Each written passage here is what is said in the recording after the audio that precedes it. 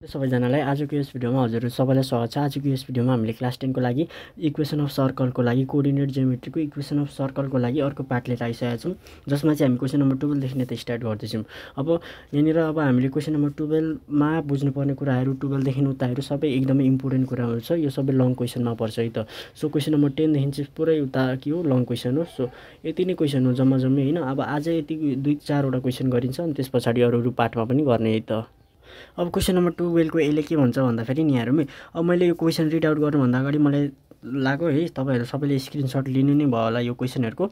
So अब यहाँ question पढ्छु है त म ढिला नहेरिकिन। अब हेरौँ क्वेशनले के भन्दैछ भन्दाखेरि find the equation of a circle concentric with the circle x² plus y² minus 6x plus y is equals to 1 and passing through the point 4, -2 भन्न खोजेको यहाँनिर के भनिरहेछ भन्दाखेरि एउटा सर्कल छ रे, ठीक छ, सर्कल छ अनि अर्को के भन्दिरहेछ find the equation of circle concentric भनेको चाहिँ के हो भन्दाखेरि हामीले कुरा गरिसकेका छौं जसको चाहिँ सेन्टर चाहिँ के हो त सेम सेन्टर, दुईटा सर्कलको सेन्टर चाहिँ के हो त सेम अथवा एउटै पोइन्टमा लाई गर्छ, त्यो नै के हो कन्सेन्ट्रिक सर्कल। अब कन्सेन्ट्रिक सर्कल भन्नको लागि त यस्तो हुनुपर्यो किनकि दुईटैको लागि चाहिँ सेन्टर चाहिँ के हो त भन्दाखेरि एउटै हो भनेपछि अब यो एउटा सर्कल हो अनि यो एउटा सर्कल हो, यसलाई ए मान्दिम, यो सानो सर्कललाई बी मान्दिम, जसको यो भनेको ठुलो आर, यो भनेको कति त सानो आर, ठीक छ। अनि यहाँनिर के भन्नु भन्दाखेरि यहाँहरुमा find the equation of circle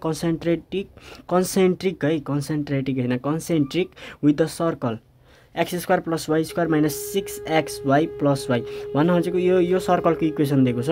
के दिएको छ भन्दाखेरि x² plus y² minus 6x plus y is equals to 1 हो, यो इक्वेसन दिएको छ। And passes through passing point पनि दिएको छ यहाँहरुमै। अब पासिङ पोइन्ट यहाँनिर अब यो इक्वेसन अफ सर्कल हेरौँ, अब्जर्भ गरौँ त एकचोटी सर्कललाई हेरौँ त। अब त्यसो भए नि त अब हामीले निकाल्न सक्यौ नि त, के निकाल्न सक्यो सेन्टर निकाल्न सक्यो। कसरी तपाईहरुले अब्जर्भ गर्नुभयो होला अनि अब्जर्भ गरेर के पाउनु भयो होला भन्दाखेरि यो एउटा इक्वेसन अफ सर्कल चाहिँ केमा छ जेनरल फर्ममा छ। जेनरल फर्ममा छ भने त्यतिखेर त के गर्न सकिन्छ भन्दाखेरि हामीले डाइरेक्ट सेन्टर निकाल्न सकिन्छ, त्यो पनि कसरी भन्दाखेरि इक्वेसनकै मद्दतले।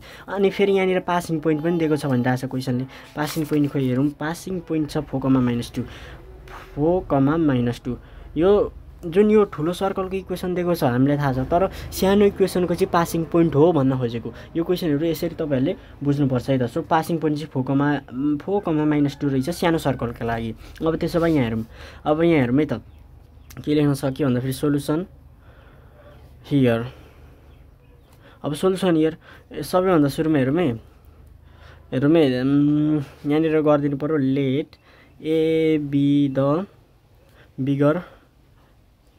bigger circle and b be the smaller one अथवा स्मलर सर्कल भन्दिदा हुन्छ। अब यहाँ त्यसो भए यहाँ हेरौँ है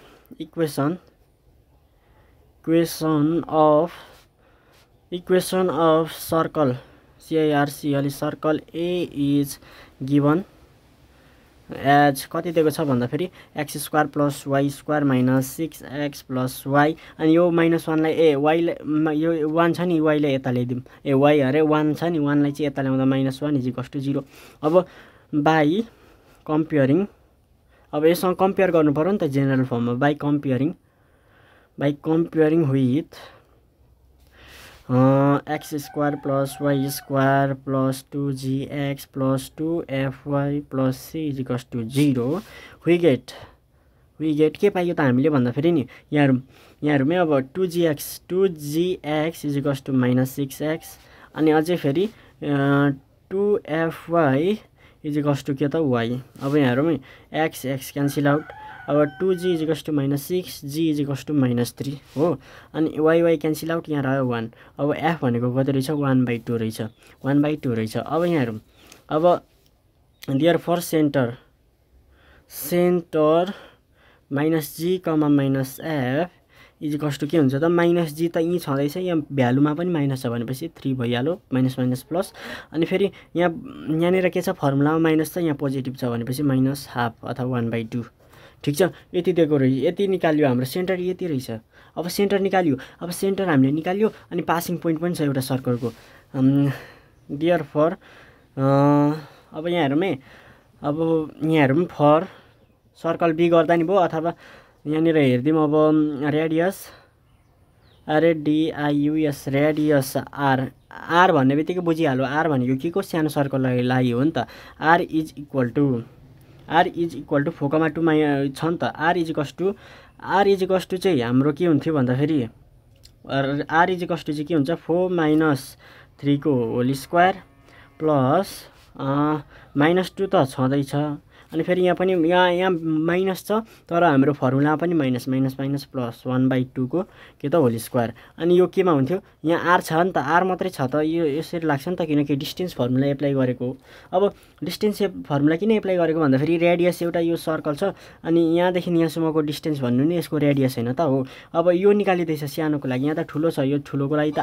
r हो ठीक छ अब सानोको r को लागि त r भन्नु चाहिँ √4 यो डिस्टेन्स भन्नु यति हो तर डिस्टेन्सको स्क्वायर भनेको r स्क्वायर गर्नु भनेपछि यो रुट सक्यो 4 - 3 भनेको कति त 1 को होल स्क्वायर प्लस 2 2 जा 4 -4 प्लस 1/2 को होल स्क्वायर अब यहाँ 1 को स्क्वायर 100 हैन नि 1 हो अनि -4 प्लस 1 भनेको कति त -3 -3/2 को होल स्क्वायर भनेको 9/4 अब 4 1 जा 5 हैन अनि प्लस 9 को 9 डिवाइडेड बाइ 4 9 प्लस 4 भनेको 13 divided by 4 therefore r square भनेको चाहिँ यति हो अब हामीले सर्कलको इक्वेसन निकाल्न सकिन्छ अब सर्कलको इक्वेसन निकाल्नको लागि त के गर्न सकियो भन्दाखेरि यहाँहरु पासिङ पोइन्ट थाहा छ पासिङ पोइन्टको कुरै नगरौँ न centre here centre h, k is equals to कति आएको छ हाम्रो g, f g, -f को भ्यालु कति छ 3, -1/2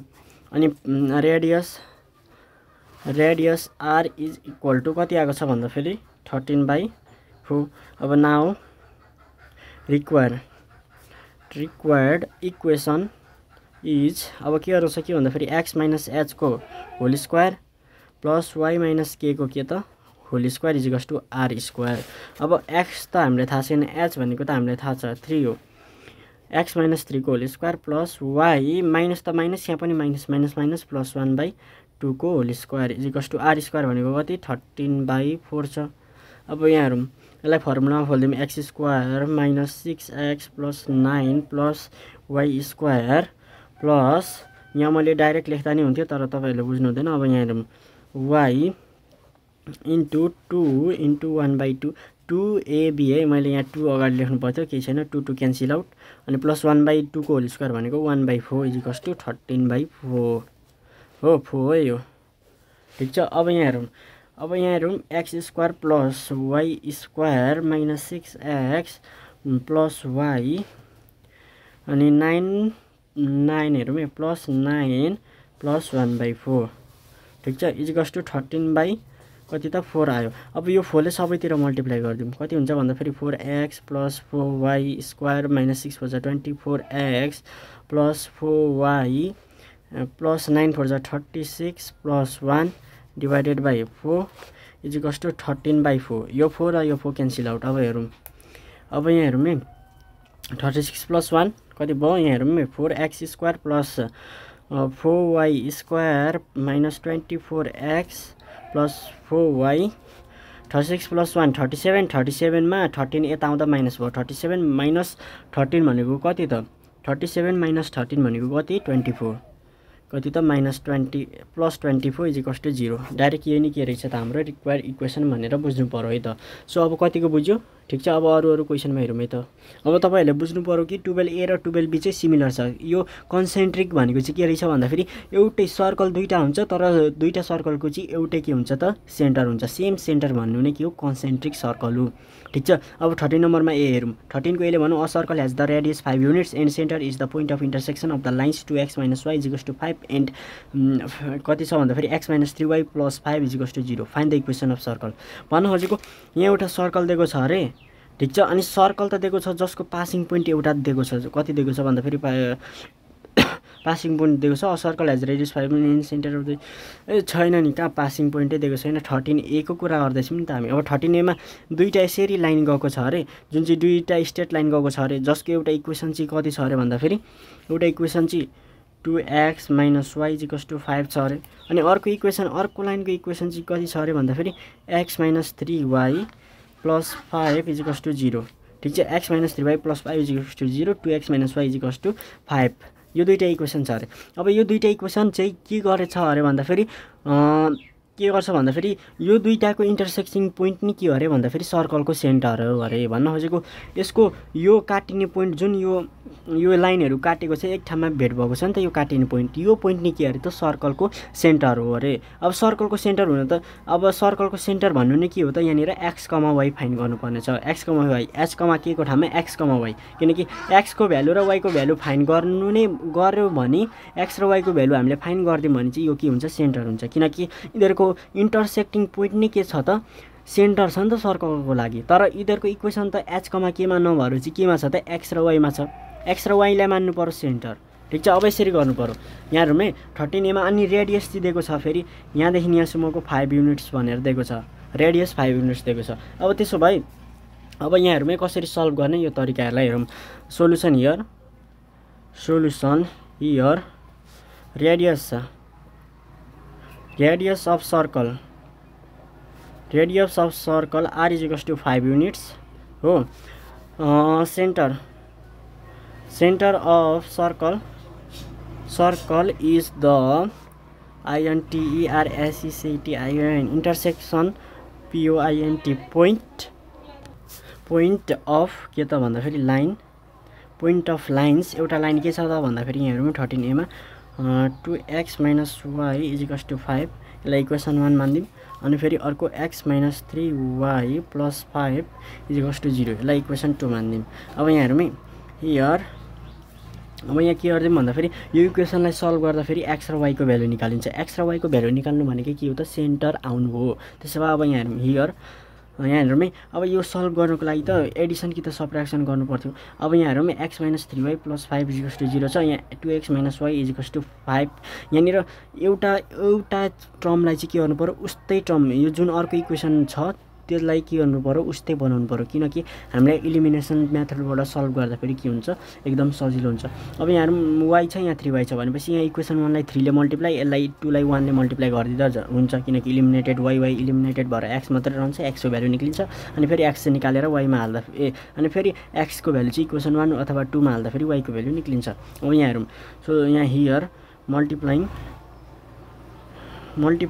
इक्वेसन 1/3 and 2/1 भन्ने एन्ड के गर्नु पर्यो भन्दा फेरि सब्ट्र्याक्टिङ इक्वेसन 2 फ्रम 1 गर्दियौं न के हुँदैन 2 फ्रम 1। अब सबैभन्दा सुरुमा 1 लाई मल्टिप्लाई फ्रम 1 भनेपछि त सुरुमा के आयो 1 नै लेख्नु पर्यो। अब यसलाई त हामीले कतिले 3 ले मल्टिप्लाई गरेको। अब 3 2 जा 6x - 3y = 5 3 जा 15 हुने पर्यो। यो इक्वेसन 1 हो। अब इक्वेसन 2 चाहिँ कति हो भन्दाखेरि x - 3y 1 ले मल्टिप्लाई गर्दा यो जस्ताको तस्तै x * 1 1 3y * 1 1 अनि 0 * a अनि यहाँ 5 पनि छ। यो 5 लाई यता लग्दियौं न -5 बनाइदियौं। ठीक छ केही फरक पर्दैन -5 * 1 जस्ता तस्तै। तर हामीले यहाँ के गरेको अब माइनस गरेको हो नि त यहाँ त। अब यहाँ प्लस छ x को अगाडि प्लस छ भने माइनस बनाउनु पर्यो। यसको अगाडि माइनस छ भने प्लस अनि यसको अगाडि माइनस छ भने प्लस बनाइदिनु पर्यो। अब plus 3y - 3y cancel out. अब 6x - x भनेको कति त 5x हो के त। अब 15 + 5 भनेको 20 x को भ्यालु कति आयो 5 4 जा 20 भनेपछि 4 आयो x को भ्यालु। अब यहाँ put x = 4 in equation 1 गर्दियौं। Equation 1 चाहिँ के छ त भन्दाखेरि यहाँहरुमै 2x - y = 5 छ। अब x को भ्यालु 4 आयो। 4 2 जा 8 2 * 4 - y = 5। अब 4 2 जा 8 8 हो 8 - y = 5। अब यो 5 यता यो y यता 8 - 5 = यो -y यता जाँदा +y y = कति आयो 3 आयो। देयरफोर x, y = कति आयो 4, 3 which is center of circle भनेर लेखिदिनु। सेन्टर अफ सर्कल है which is center of circle है त। अब यहाँहरु सेन्टर अफ सर्कल हामीलाई थाहा भइसक्यो रेडियस पनि थाहा छ। अब त इक्वेसन निकाल्न सकिदैन। Centre of circle h, k भनेको 4, 3। अब देयरफोर सेन्टर h, k भनेको कति लेखिदिनु त दैट इज यहाँनिर लेख्ने दैट इज h, k = कति त भन्दाखेरि 4, 3। अब अनि सिन्स r = पनि कति छ 5। अब नाउ रिक्वायर्ड इक्वेसन चाहिँ कस्तो हुन्छ त भन्दाखेरि x माइनस h को के त whole square plus y minus k को whole square equals to r square. x त x नै भयो, h भनेको कति 4 को होल स्क्वायर अनि प्लस y त y नै हो, माइनस k भनेको कति छ त 3 छ, 3 को whole square equals to r भनेको त 5 छ, r को स्क्वायर भनेको 25 हुनु पर्यो। अब यसलाई राम्ररी सल्भ गर्दै जाँदा फेरि चाहिँ के आउँछ इक्वेसन आउँछ नि आउँछ। So that's all for today's video. आजको यस भिडियोमा हामी यति नै गर्छौँ। अरू भिडियोहरुमा हामी अरू पार्ट गर्छौँ है त। So that's all for today's video.